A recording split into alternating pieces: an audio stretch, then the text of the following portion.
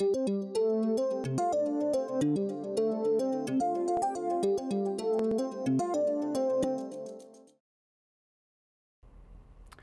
right, so let's try to solve Schrödinger's equation for an actual problem that we could run across in the real world. So we know Schrödinger's equation, written in operator form here, the Hamiltonian acting on psi is equal to E times psi. That's an eigenvalue problem. We're looking for wave functions that are the eigenfunctions of this operator, the Hamiltonian. So to solve Schrödinger's equation, we need to get a little more specific about exactly what problem we're trying to solve. So first, because this is our first real example, let's keep it simple and solve a problem in 1 dimension rather than 3 dimensions.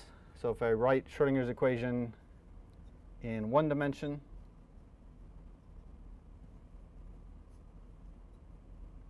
my derivative, so the function itself is just going to be a one-dimensional function of one variable, x. The Hamiltonian contains a kinetic energy term, which is just d squared dx squared and some constants, and a potential energy term.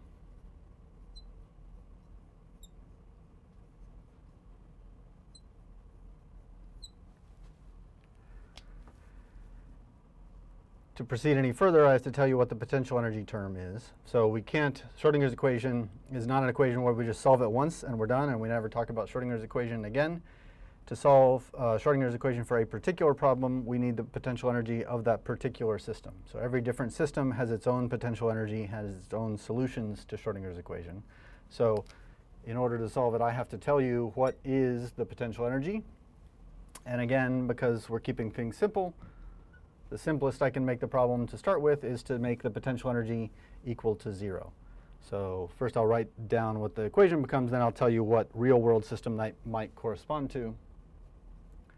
So the kinetic energy term is still h squared over 8 pi squared mass, second derivative of the wave function.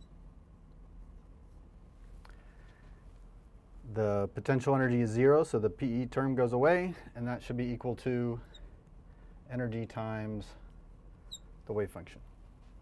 So what actual system would have a potential energy of 0? If the system were multiple molecules interacting with each other, then that potential energy of their interaction would be included in this potential energy term. So if there's no potential energy, it means particles are not interacting with each other. So a single particle all by itself, whether it's an atom or an electron or whatever it is, not interacting with anything else. There's no other particles nearby that it's interacting with. There's no gravity that feels, there's no planet Earth for it to be attracted to, there's no other charged particles nearby for it to have electrostatic interactions with. Essentially, this is a particle floating all by itself in vacuum with nothing else for it to interact with. So that's why it has a potential energy of 0. So the problem that we're solving is the free particle. It's a free particle because it's floating around free in vacuum or in space, not interacting with anything else. So free particle is another way of saying potential energy is equal to exactly 0. So what are the solutions to this differential equation? If we were solving this equation properly, like you might do in a differential equations class, we would proceed formally and find a characteristic equation and find general solutions and particular solutions that obey boundary conditions and so on. And we're not going to go through all that formal process, so that may be good news to you or bad news to you, depending on whether you didn't or did like differential equations. All we're going to do is propose some solutions since we know the form of the Schrödinger equation and see whether those solutions are or are not solutions to Schrödinger's equation. So to start with,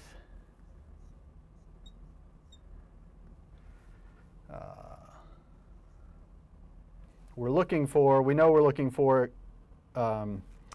wave functions whose second derivative is related to the original function. That's the eigenvalue problem we have to solve. Second derivative of the wave function gives us back the original function, but notice the negative sign here. I need a function that when I take the second derivative of it and multiply by a negative number, I get back the original function with some constants. So in particular, what we're looking for is a function whose second derivative looks like negative the original function with maybe some other constants thrown in there as well. So we can think of functions whose second derivative give back the original function. And one function like that is exponentials. So e to the kx first derivative of e to the kx kicks out a k, and we get k e to the kx. Second derivative will kick out another k, and I've got k squared e to the kx. So that looks half good. I've taken the second derivative of the function. I've got constants times the original function, which is what I want. But I wanted negative constants. The only way k squared is going to be a positive number, unless perhaps k is imaginary, right? So if I back up and I say, okay, maybe if k is an imaginary number, then its square is negative, and that's what I want. But that's a complication we don't need to deal with just yet. So if I want k to be a real number, if I'm assuming k is a real number, then this is not a good solution because k squared would be positive, and I want it to be negative. So as another possibility, a function whose second derivative is negative is trigonometric functions like sine or cosine, right? So sine of x, if I take the, in fact, not just sine of x, but sine of any constant times x, sine of kx. And in fact, let me go ahead to keep things as general as possible, stick another constant out front. So some constant a times the sine of k times x is a candidate. That sounds good because derivatives of trig functions keep giving us more trig functions. First derivative of a sine kx is going to pull out a k. So I'll get k times a times derivative of sine is cosine. And then when I move on to the second derivative, pulls out another factor of k. So I've got k squared times a. Derivative of cosine is negative sine, and that's good news. That's pulled out the negative sign that I'm looking for. So the second derivative looks like minus k squared a sine of kx. So remembering that a sine of kx is the original function, that's good. Now I've got negative constants times the original function. So let's plug those back into the original Schrödinger equation.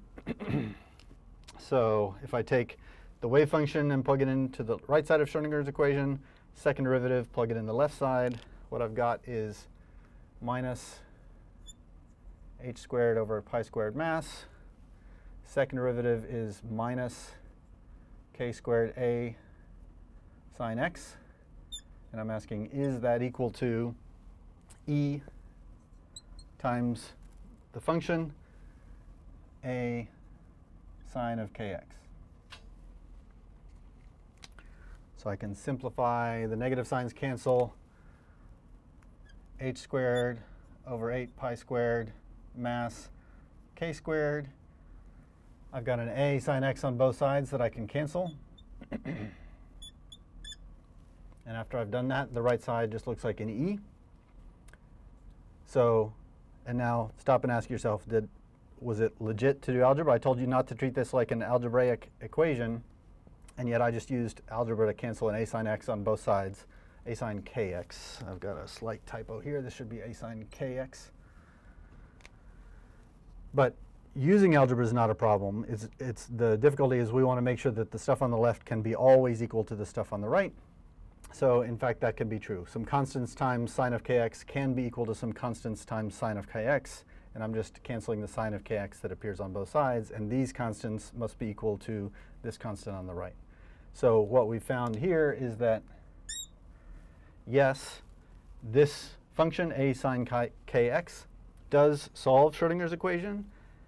A sine of kx is an eigenfunction of this one-dimensional Hamiltonian with the potential energy 0. And the eigenvalue, e, that pairs with that eigenfunction is this collection of constants, h squared over 8 pi squared mass times k squared. So what we say is that